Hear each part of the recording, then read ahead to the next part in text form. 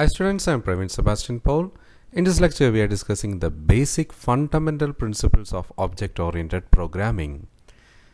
While we are considering the object-oriented programming, the main points or main advantages of OOPS concepts are class hierarchy, inheritance, dynamic inheritance, multiple inheritance, encapsulation or information hiding, and finally polymorphism. So these are the major advantages of this information programming new concept, and we are discussing one of each other. When we are considering the class hierarchy, an object-oriented system organizes classes into subclasses, superclasses, hierarchy. The properties and behaviors are used as the basis for making distinction between classes are at the top and more specific are at the bottom of the class hierarchy. The family car is the subclass of a class known as motor vehicle class. A subclass inherits all the properties and methods defined in its superclass. For example, let us consider the motor vehicle class. So as we all know, the class motor vehicle or a vehicle means the basic concept of vehicle is transportation, or the basic function of a vehicle is transportation. So let us consider the motor vehicle as the base class. While we are considering a base class motor vehicle, the fundamental functions of the vehicle class is the class has the different attributes like engines, doors, machines, brake, clutches, gears, etc. And the basic methods or functions used in this class is run off or move off or carry off. These are the basic methods. And while we are considering the subclasses, the subclass means some other class can use or reuse or some adhere some basic principles from this class. In our example, we are considering a derived class called bus, truck, and car. So each of these new classes or derived classes acquire all the fundamental principles of the base class vehicle. The derived class bus, truck, and car has all the functions and methods of the base class vehicle, plus each of these classes has its own methods and attributes. While we are considering a bus, as we all know, buses are used to transport a lot of persons. A bus can accommodate is greater than a car or a truck, and these buses can again be categorized as private owned bus as well as government or public owned bus. In the second class or the second category or the second derived class truck, these trucks are derived from the vehicle. So truck has all the fundamental functions of vehicle, and there are some specific functions. The trucks are basically used to transport goods from one point to another. So that is a major category or major function of that particular class called a truck. And again, these truck can be categorized or subclassified into mini lorries and heavy trucks and heavy duty vehicles. And when we are coming to the derived class car, a car is derived from the base class vehicle.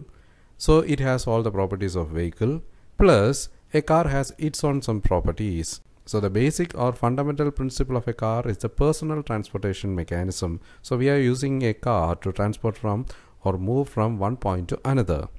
And again, these cars can be subclassified into race cars, family cars, SUVs, MPVs, mini vehicles, etc. like that.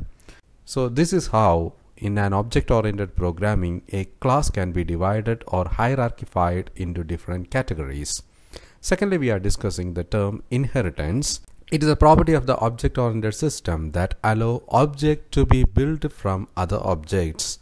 Inheritance allows explicit taking advantage of the commonality of object when constructing new classes. Inheritance is a relationship between classes where one class is the parent class and another class is the derived or child class. The derived class holds the properties and behaviors of the base class or parent class in addition to the properties and behaviors of the derived class. So as we discussed in our previous example, let us consider a base class called vehicle, and we can see a subclass known as car.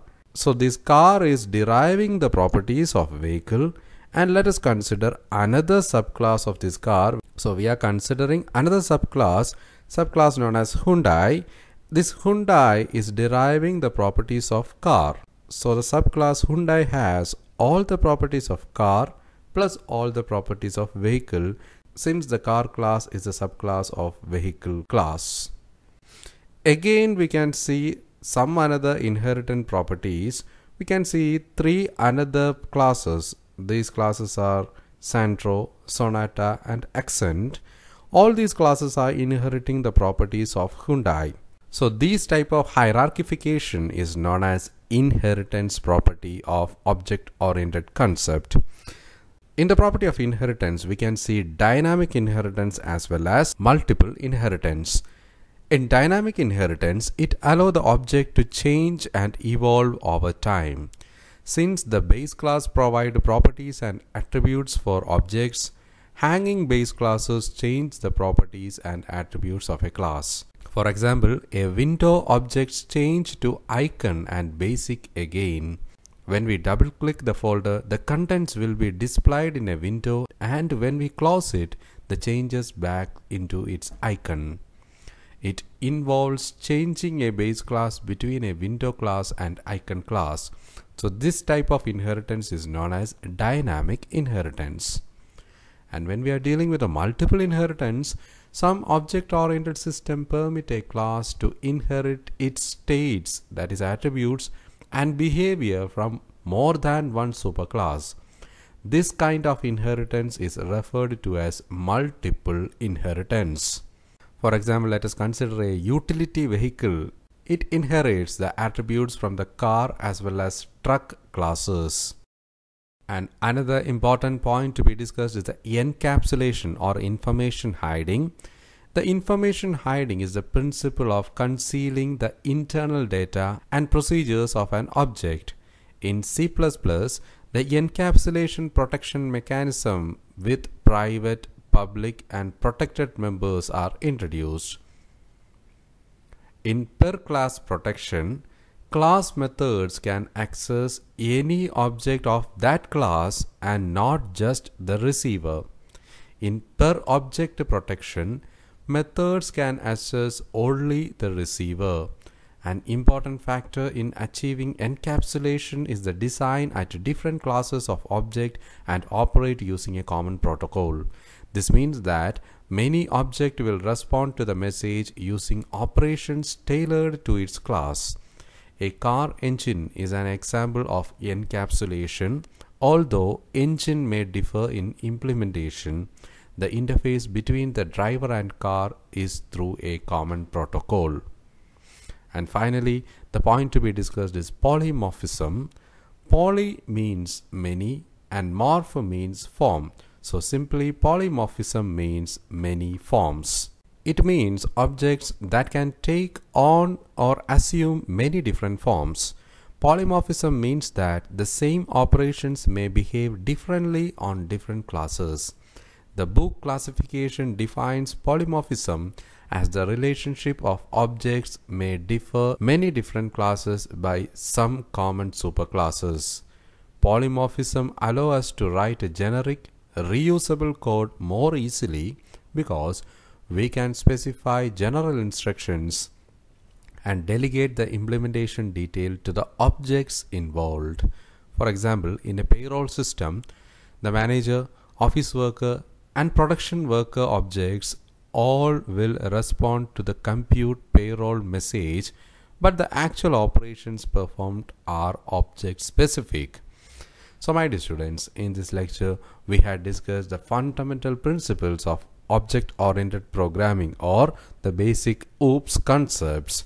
Those concepts are class hierarchy, inheritance, multiple inheritance, encapsulation and polymorphism. So my dear students, hope you had understood this topic. This is the fundamental principles of OOPS.